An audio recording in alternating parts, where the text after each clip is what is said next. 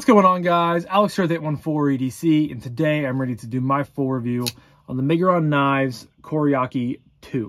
Koraki or Koraki II? I honestly forget which specific model it is, but this is part of the Miguron package that Kevin, Lefty EDC, sent around. So you have the Koraki and you have the Takov, which I did a full review on in the last video you guys saw. If you didn't see that, definitely go check it out. If I can, I'll leave a link to this specific video up in one of these cards if I can figure out how to do that. But I will say right off the bat, before I even get into this video, this Miguron model kicks this Miguron model's ass. But you're talking about a $40 Miguron model versus a $190 Miguron model. You know, you're going to get what you're going to get. But if you guys saw yesterday's video, you saw this is a decent knife, just not for me. But I really like this knife. It's slim and thin. Front flipper, good action, good materials, good fit and finish. And I said in yesterday's video too that even though I didn't really like that model that much, I will say that Miguron's, you know, fit and finish and their build quality is apparent, and it's there, and I can see it, and I can definitely appreciate that on their end. But because these are the first two models that I've ever handled for Miguron, and you know, I really enjoyed this one. And it makes me want to check out some more of their premium models. But without further ado, we're going to jump into some materials. So you guys can see that this is rocking some blue titanium scales. It has kind of a diamond plate texture to it. Looks really good, feels really good. You have the Miguron M right there. You have a milled titanium pot clip that is pretty flush to the knife. I did not carry this in anything that had super big lips on their pockets, but I could see this being kind of an issue just because of how thin it is to the knife.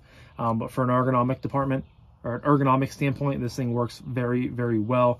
Like I said, front flipper. So you have a front flipper tab right there. You have just sort of a, I'd say it's like a spear slash more of a drop point. Very handsome blade. It is kind of, I think it's a bead blast, which I'm not a huge fan of bead blasts. They tend to rust a little bit easier, but it doesn't look too bad.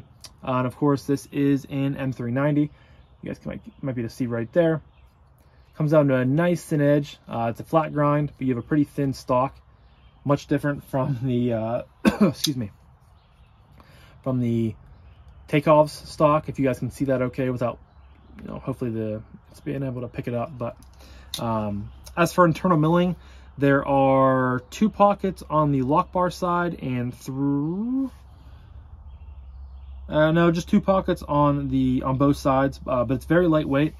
The pockets are nice and mill, and you can tell, you know, you can tell that there was a lot of material taken out of there. Backspacer right there. Of course, it is a frame lock with a lock bar insert, which is nice. You do have a decent amount of space to get in there. There could have been a little bit more taken out, but it's not bad. It's definitely better than some other knives that I've handled before. But I think that's all for materials. So we are going to jump into action next. Of course, front flipper. You pretty much only have one, you know, one deployment method, unless you want to pull the knife out like this. But I will say the detent, as a fly is biting my leg, the detent is pretty nice. You guys can hear it snapping back in. So front flipper flies right out of there. You can do the sort of like the rollover method as I mess it up. Rollover method, kind of the over the top, bang that out. But very snappy. I like the way the flipper tab is designed. It has jimping coming the whole way up over the top of it. Don't want to talk to Siri. But it has jimping coming the whole way up over the top of it, so you have plenty of grip if you grip it back here or up front. Either way, it's going to be banging out nice and smooth. Comes right out of there. You guys can see it drops to your nail, and it's not going to be, you know, guillotining close or anything like that. Anything like that, but drops, one shake, you close, drops, one shake, you close. Or you can do some micro shakes down. The detent is stout enough to, you know, get a nice snap on it, but it's also light enough to be able to do the rollover, because some front flippers, I'm not able to do that because of how stiff it is, and it just rips my finger. You can even do it over here. Very nice and satisfying. It's just nice action. No blade play at all. Locked up nice and tight. Very, very smooth on bearings.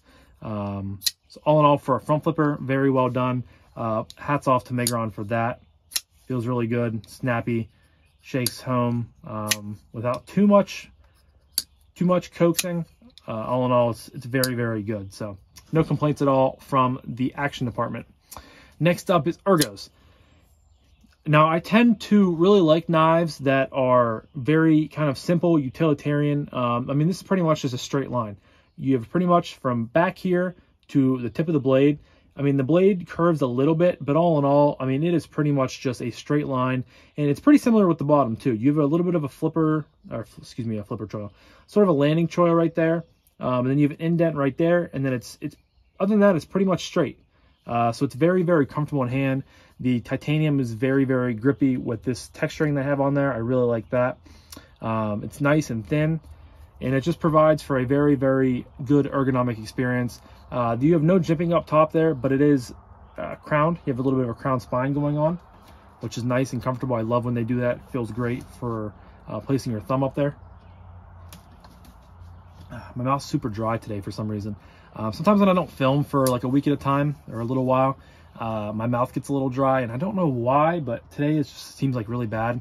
So I do apologize for that if I sound like I have a, cotton in my mouth. But yeah, ergos are really good. Choked back or with, normal grip. I can still get all 4 fingers on there very, very easily. I do have a little bit of handle sticking out of there if I had a, 5th finger. But I don't, so nice and comfortable. And then you can choke up here. Your thumb gets way up on here for a lot of good blade control. It's not a huge choil. You don't have a whole lot of space right there, but it is what it is. It's pretty comfortable still. And again, that paw clip just sits so flush to the scales where it's not going to be causing too much of a hot spot at all. Like, I can't even feel it. I can barely feel it when I'm choked back, but then when I'm choked up, I cannot feel it at all. Of course, because I'm off of it as far as I can get. But it's comfortable. The titanium, again, that milling just adds a very nice texture of grip to it. It's not overly aggressive, so it's going to be like gripping your pants and your pockets up, but it is very, very comfortable, and it adds a very nice texture of grip. But very, very easy to, to hold on to, easy to grip. This blade shape, I love a good drop point, just very usable. Comes down to a thin edge. Pinch grip works really well for this knife. Any reverse grip works well. Typically, when you have knives that are just so simple and straight and flat and skinny and thin, that all works together for pretty much every and any grip that you could imagine on this knife. Hammer grip, saber grip, reverse hammer grip. You could do, this might even be, is this a draw? Reverse draw? You guys know I don't know all the grip names. But if you're going to be doing some 7-Eleven gas station fights with Kevin on Saturday nights for Slurpees, you get a nice kind of a pommel up here. So if you have to ever have to use this for self-defense, it has a very good landing grip or landing area. So you can kind of stab into something, God forbid you never have to do that. But, the opportunity is there and the accessibility is there if you ever had to.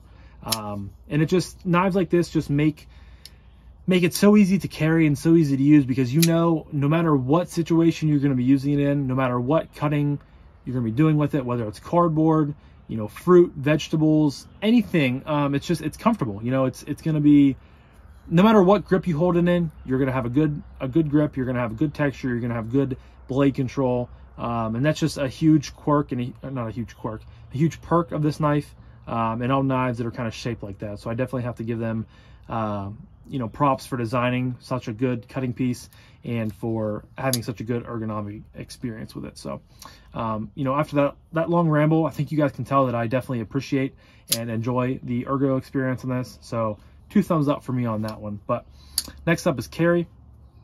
And I did not have any experience with carrying this knife with, again, pockets that have thick lips to it. But if you wear jeans that have real thick pockets, you might have an issue getting it over it, just because, again, you don't have much room at all. But I carried this primarily, primarily in gym shorts, and I think I carried this in khakis once or twice. But I didn't have any issues with it. It is a milled clip, but it goes pretty much to the end of the knife. I mean, you only have about that much sticking up out of there, which for a milled clip works very, very well. I like that a lot. I don't know why I'm showing you guys the action. but you have no, no flipper tab or anything like that. If you have to go down past it for chapstick, coins, medicine, anything like that, it's nicely smoothened off. No sharp edges or anything like that. No jimping that you're going to be possibly, catching your hand on when you're pulling up out of there. That way you're not going to, pull the knife up out and potentially lose it. But yeah, it is righty only carry, which is kind of a bummer. I don't love that. I think they definitely, it's just a straight milled clip. I don't know why they couldn't have done that over here. Well, I guess, now that I look at it, I guess the clip is mounted from the inside. That is not something I noticed, right off the bat. I don't know why, but there is no screw on the clip. So I'm assuming it is clipped into the scale, and then the backspacer goes on top of that, or it is clipped through the backspacer into the clip, or into the scale, into the clip. And I'm sorry, I'm not meaning to flip you guys off. That's just the finger I chose to showcase that. But it's very comfortable in pocket, nice and lightweight. And it's tall and thin and skinny, but it carries really well. It's just a nice overall slim package, and I love knives like that. You guys know that. So no complaints at all from the carry department. But that leads me to my final category of price point and what I recommend this knife. So like I said earlier, this knife goes for $189.99, and they are currently, all the variations available are on White Mountain Knives. I forget what other colors. I think it is a just a plain titanium, maybe a black, and maybe a green, I think. But I just made sure that the blue was in stock, and it is. That'll be linked down below in the description. I'll leave the link for the page. It brings you to all the different variations, and then you guys can click on the blue one if you're interested in that one. But for 190 bucks, I think you're getting a good deal with this. I don't know what that was. A piece of plastic on the ring. I was like, what the hell's on my lip? But I think you're getting a good value. You're getting M390 titanium, great action, great fit and finish, great build quality by Miguron. I think they knocked it out of the park with this. So, if you're using Kevin's code, Lefty10, that gets you 10% off. So that would be, what, like 20 bucks? So you can get it down to like 170. I think that's a, even better deal. So anything under $200, I think, is well worth it, in my opinion. Especially in today's knife world, where a lot of other companies are charging $225, $250 for this, maybe even more. The fact that you can get M390, textured titanium, front flipper, great action, great ergos, all for a sub $200 price point, I think that's fantastic. And again, possibly even, a 175 or a sub 175 price point. I don't know how you can go wrong there. Now, me personally, I'm not going to go run and pick one of these up. As much as I did enjoy it and I did like it, it's just not. I have other stuff I want to check out and put my money towards.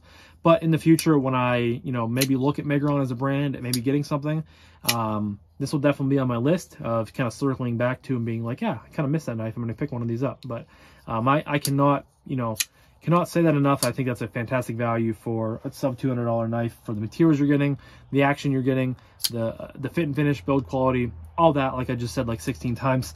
I think it's a great value. So great value, like Walmart. I'm so off the wall today, guys. I apologize. That was so dumb, but intrusive thoughts, guys. You guys know what that is. And everyone has them every once in a while. But yeah, so I'm going to wrap that up now, because I'm just being like, I don't want to ramble on too much. I'm already at almost 14 minutes.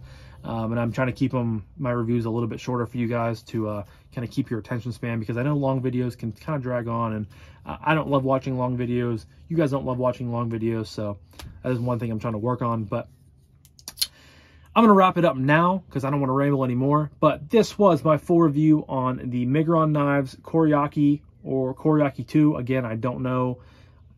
Blanking space there for what the the technical number is.